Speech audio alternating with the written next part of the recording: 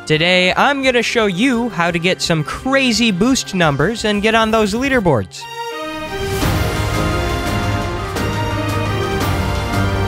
Okay, to be a bit more specific, we're going to cover the basic fundamentals of boosting. We're going to cover how to boost as a White Hive, a Blue Hive, and a Red Hive. I post weekly now, by the way, so no more random upload schedule. To help support this weekly upload schedule, be sure to subscribe and like this video. Here we go! Okay, so we're going to start with the basics of boosting on, like, what to do and how, and the things you'll need. Okay, to start off, you're going to need loaded dice. Loaded dice will give you 3 random fields with 300% pollen for 15 minutes. A really neat thing is that the dice has a higher chance to give you the boost of the field that you are standing in. Like, if I'm standing in Sunflower, it's more likely to give me a Sunflower boost. So that's pretty nifty. Of course, you can't have loaded dice without glitter. So a lot of people tend to mess this up for some odd reason. And somehow people don't know this still. But if you glitter the field first, like let's say I want to boost in Spider Field, I'm gonna glitter the field, right? So now the field has a Spider Field boost, and I wait a couple of seconds, and then if I use my dice, let's say these field dice are loaded dice, I use my dice, and I try to get Spider Field. Hang on a second. Okay, that took a little while, but look at that. See, now my Spider Field boost is 2 times, the 15 minutes are refreshed, and my glitter has a 14-minute and 20-second cooldown on it. So that means, let's say this is a 4 times booster right now. In 14 minutes and 20 seconds, I can refresh that 15 minutes. So technically speaking, I've extended it to 30 minutes of boost time. So use your glitter, wait a couple of seconds, loaded dice, and then glitter again as soon as you can. Another thing you're going to want is the Super Smoothie, which can be crafted in the blender here. The Super Smoothie will give you some insane benefits. Grants the improved boosts of many consumable items combined for 20 minutes. AKA Super Smoothie is the be-all end-all of consumable items in B-Game. Another thing you're going to want when boosting are winds right here inside this beautiful wind shrine right here. But what winds do, which I'm going to make an example and donate something really simple, like let's say a gold egg. I donate a gold egg to the wind shrine. Eggs are amazing for donations, that and purple potions. But I donate a gold egg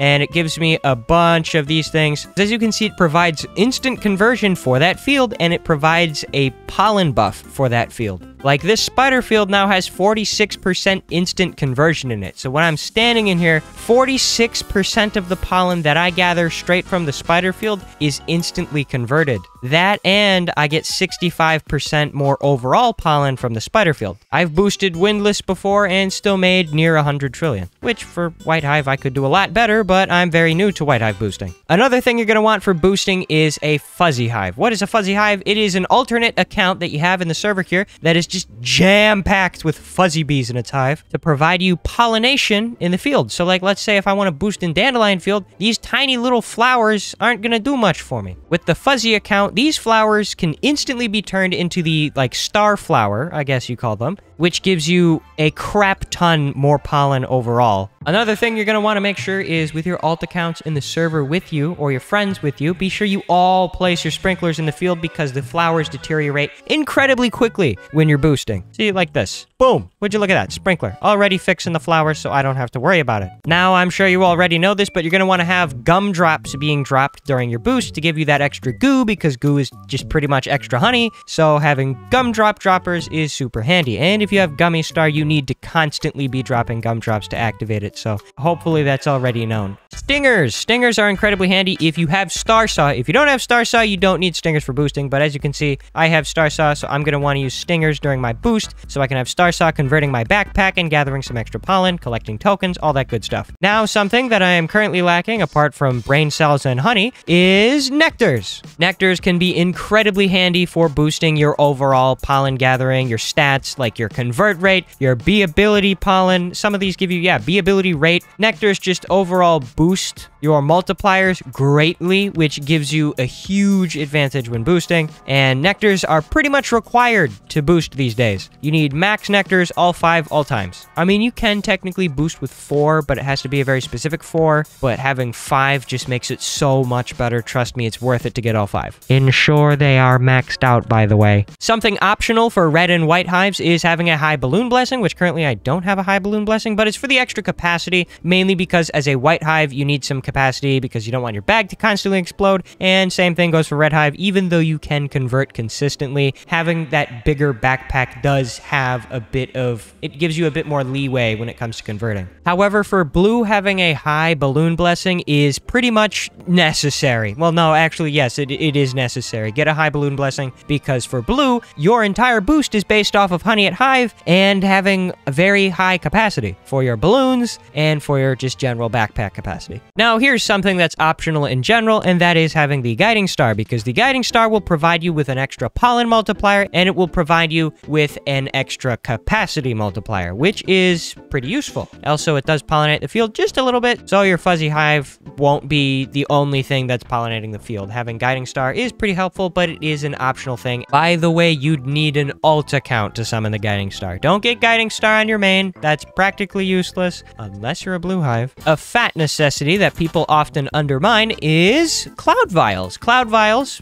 pop little clouds in your field that you can walk under for a second, and you get a cloud boost, which gives you pollen. Like, just flat out pollen. 50% pollen when you have Cloud Boost Plus enabled. Regular Cloud Boost only gives you 25%, but that's still a lot of pollen. And that's base pollen. So that's multiplied by your marks and stuff, and your bear morph and all that. And now here's a small thing to have, but it does help a little bit. Back then, this used to be a huge part of boosting, but jelly beans. If you throw jelly beans at your friends and your friends pick up your jelly beans, you get this thing called the jelly bean sharing buff, and that jelly bean sharing buff gives you multiple different boosts to your stats. And also the jelly beans themselves do provide an extra boost to your stats. Now, something that is rather minor are coconuts. You don't exactly need them, but coconuts are pretty helpful because they help you instantly convert some stuff out of your bag, and coconuts also help you move faster, which is something that is prioritized when you are a white or a red hive. So having those coconuts there to help you get some speed are pretty helpful. That just about covers it for the basics. Now let's talk about some more hive-specific boosting. First, we're going to talk about how to boost as a white hive, because a lot of people are very lost when it comes to learning how to boost as a white hive. I'm going to clear this all up for you guys. Okay, to begin, when boosting as a white hive, you're going to constantly be dropping gumdrops. Mainly so you can get goo on the field, get this gummy ball multiplier up, and to also give you that chance of getting a gummy star. Now, as a white hive, where does most of your honey come from? Well, that's a very simple answer. It takes us back to the gummy star. Again, you're going to want to grow your gummy stars as large as possible. Get the number as high as you can, because when that gummy star pops and drops a bunch of honey tokens on the field, pick up all those honey tokens. Those honey tokens will be the equivalent of however big your gummy star was. So growing your gummy star to enormous sizes can help you get more honey from your honey tokens, and that's multiplied by your honey from tokens stat. A lot of people don't even know that stat exists, I don't think. Now, how do you grow your gummy star? Growing your gummy star is pretty simple, and that's where triangulates come in. So I'm stretching my triangulates really fat and really wide, and so it collects a lot of pollen. Well, in the process of those triangulates collecting a lot of pollen, they are also collecting a lot of goo, and goo is what you need to grow gummy stars. You are also going to need to stay in your marks as much as you possibly can. Never leave them, because these marks give you 2.5 times pollen, which is an insane amount of pollen, and you need that pollen. Otherwise, your gummy star, when you use these triangulates, will not grow at all. It will be really sucky. Only leave your marks when you're trying to activate a precise bee ability to get a precise mark, like right here. So I had to leave my marks to hit that target, so I could just have this precise mark here. Gives me some extra super crit chance and critical chance, which is incredibly helpful. Also, during your gummy stars, you're going to want to make sure you have Baby Love active, and you're going to want to make sure you have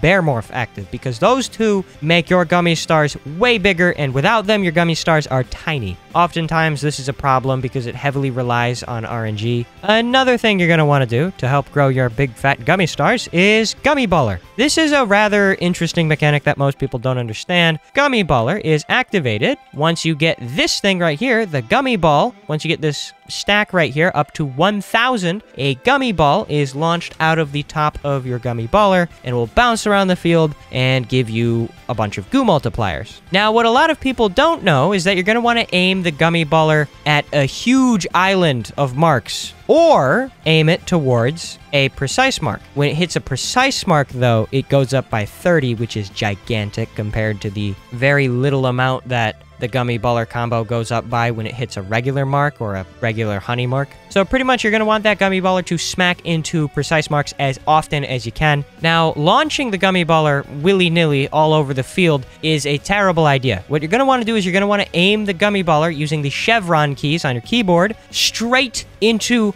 the wall that is closest to the other side of the wall, because it will bounce back and forth incredibly quickly rather than just letting it fly across the field into La La Land. And now here comes one of the most annoying parts about boosting as a White Hive, but with some practice you'll get used to it. It's keeping a constant stack of 10x precision, which even I struggle with. So before starting your boost, you're going to want to stack up this thing, precision, up to 10 times. And throughout your entire boost, you're going to want to keep that precision at 10 times. I suggest refreshing it every 40 seconds because it lasts 60 seconds. 40 seconds is close enough. And yeah, over time, your brain will just automatically do it. You won't even have to think about it. Another thing I must mention is you want to set off your gummy baller as much as possible. So having 2 to 3 gumdrop people. What I mean by gumdrop people is like your friends in the game. You have one stand here, you have one stand over here, and they're both dropping gumdrops frequently, constantly throughout the whole boost, so that way your gummy baller here can collect it. See how it sucks up goo when I swing it? Look at that. All the goo goes away when I swing my gummy baller because it's going into my gummy ball. To summarize, more goo, more gummy star. More gummy star, more honey. Because as a White Hive, almost all of your honey comes from gummy stars. In fact, all of it really does, to be honest. And now we're going to talk about how to boost as a Blue Hive. Thanks to Jexify for this information. His channel will be linked in the description below. Okay, well, to start off, how to boost as a Blue Hive, you've got to kind of understand where most of your honey will come from. And most of your honey will come from balloons. So your goal as a Blue Hive is to get as big of a balloon as possible at your hive so you can convert it and get a load of honey from that balloon. You also do make a bit inside of the field, but it is not nearly as much as the balloon, so your main focus is going to be filling up balloons. Another thing is you should only boost in Pine Tree because every other field for blue really sucks because, well, capacity is a big deal as a Blue Hive because the more capacity you have, the more capacity your balloons have, and let's say something like Stumpfield does not have nearly as much capacity as the Pine Tree Forest due to the Pine Tree Forest's countless capacity buffs that are given by amulets,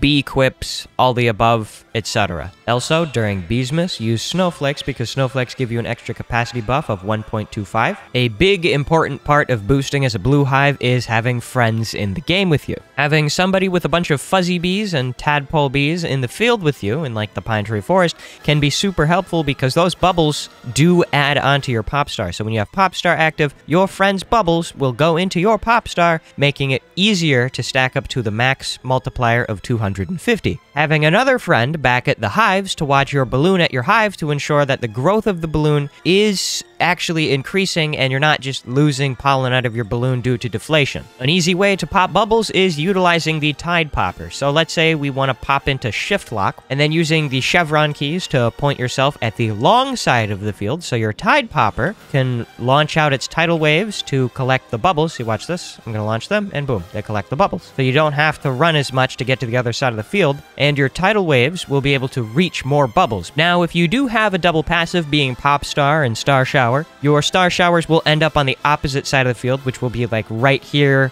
or even here, or here. So it'll be one of those 4 quadrants. Only go for these 3 quadrants, the quadrant A, B, and C. Never go for quadrant D because quadrant D is inside the pine tree, this big fat pine tree that's going to block all the little green circles that you're supposed to walk into. So it's really useless to really go for a star shower that's in the big pine tree here, so don't do that. One thing to keep in mind is to always stand underneath your balloons, because if you're not standing underneath your balloon, see how there's like a little circle, I guess, underneath the balloon here. If you're not standing in these dark squares, your balloon will not be filling. So you're collecting pollen that just goes straight into your backpack and your capacity will fill a lot faster. So if you're under the balloons, your capacity will barely fill and your balloons will flood with pollen, which is the whole goal. The most balloon growth you'll see is during pop stars. Pop stars can be activated every 30th blue bomb token, by the way. So that's why you have a lot of buoyant bees in your hive. Anyways, so to grow your pop star, you're going to want to collect as many bubbles as possible. Collect them all the way up to 250 and then start collecting bomb tokens, focusing on filling your balloons, because when Pop Star is maxed out, your blue multipliers are just off the charts, and you'll be making a crap ton of blue pollen. And in fact, you'll probably run out of balloons in the field during your Pop Star, which is a really good thing, meaning all of your balloons are going back to the hive to be added onto your balloon. However, it can come at a cost of using a micro converter because your capacity will fill so fast. So now, when should you convert your balloon? You should really only convert your balloon after every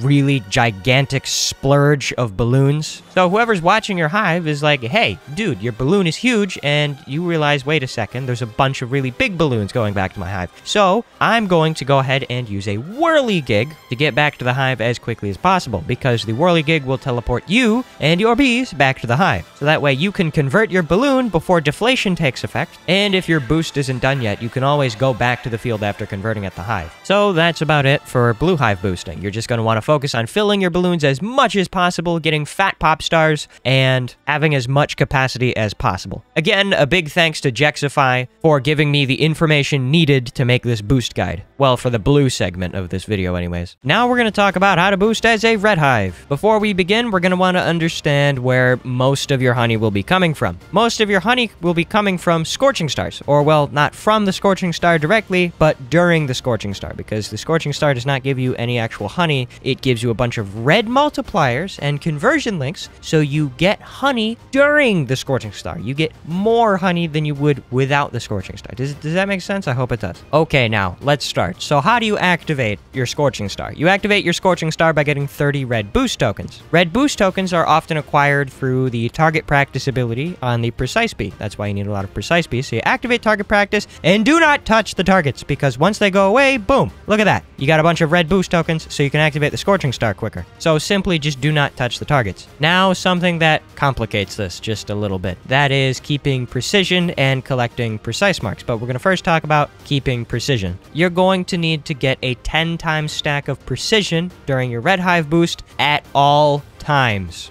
Do not lose it. If you do lose it, it's a hassle to get it back. So before you start boosting, I highly suggest that you get a 10 stack of precision. So that way you're not running around wasting time during your super smoothie and all that. You can get precision by hitting all 3 of the targets in target practice, which I know that completely goes against the idea of not hitting your targets during target practice. To activate a precise mark, you've got to hit the purple circle, the purple target. See, I'm going to stand right in it, and boom, hits just the purple target and gives me a beautiful precise mark, which grants me super critical chance and critical chance. So targets are going to be incredibly confusing when to hit them and when not to hit them. A tip I have to sustain having a 10 times stack of precision would be to only hit all 3 targets and refresh your precision every 40 seconds. Not all the time, just every 40 seconds, you know? Now, precise marks are going to be something hard to juggle. There really is no perfect timing for precise marks. You're just going to want to keep a constant 3 precise marks in the field at all times. Oh, would you look at that? I did it. Perfect. Literally in like 4 seconds, I got all 3, but yeah. Okay, anyways, now that you have your precision under control, you've got your precise marks under control, and you've activated your scorching star. Now let's talk about what to do during your scorching stars and how to build up your scorching stars. Okay, so the basic mechanics of scorching star is when you're standing inside of flames, your scorching star will grow. But if you're standing in dark flames, and this is where the dark side comes in, your scorching star will grow by 33% more inside of dark flames than it would inside of regular flames. So you're going to want to almost constantly be swinging your dark scythe at the flames, so that way you can get a bunch of dark flames in the field. Although some people do like to time it. Some people like to just keep as many flames in the field as possible by timing it with their dark scythe. So at the beginning, they get a bunch of dark flames, right? Throughout their scorching star, they want to sort of time the flames perfectly. What I mean by time the flames is that when you swing your dark scythe at a flame, it completely refreshes the flame's duration. Some people do like to wait until their flame is almost gone and then hit it with the dark scythe to refresh its entire lifespan, so they get longer flames, more flames in the field at the time, and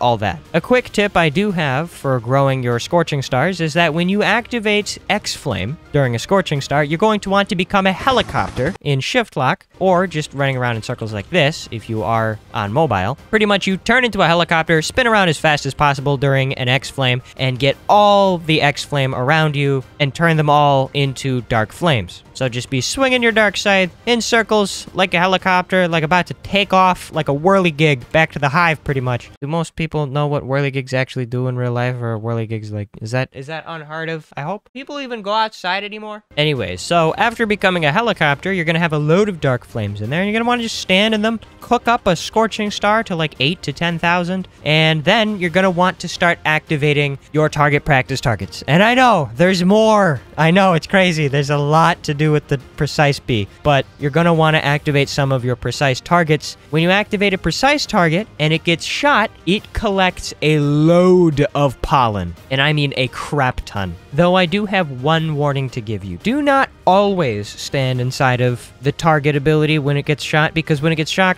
it converts your whole bag. That's pretty neat and all, but you're not going to want to do that during a Scorching Star, mainly because you lose all of your flame heat. All of it just goes straight out the window, and so that can be problematic during Scorching Stars. Sometimes it's okay to stand in them, but most of the time during a Scorching Star, you're going to want to avoid that. Although outside of Scorching Stars, you are going to sometimes want to stand inside of the target when it gets shot, because you want to convert your entire bag, because like let's say you're having conversion issues, because that does happen during boosts. Another thing I must mention is stay inside of your marks. Holy cow, I cannot stress this enough. If you are outside of your marks during a Scorching Star or during any time during a red boost, your honey gathering and your conversion will drop drastically. So you're going to want to constantly be standing inside of your marks here. See how I'm standing inside of my marks? The pollen buff will help you convert. I know that sounds a little bit strange, but it does help you convert. And also some of those honey marks help you convert. That precise mark ability. Okay, well, yeah, just stay inside of your marks unless there is a target that you really need to activate, like really badly. You can leave it for a fraction of a second, but then jump right back into your marks. Just don't do it too often. I mean, really, that just about wraps it up for Red Hive boosting, I guess. I hope you found this helpful, and I'm sorry if some of this was a little inaccurate. Most of it should be very accurate, though. If you've got any Red Hive tips you'd like to share with us, be sure to put those in the comments below. And yeah, happy Red Hive boosting. Hopefully, this entire boost guide helped you a lot. Don't forget to leave a like and subscribe before you go. And I post every Saturday. I'll see you all in the next one. Goodbye!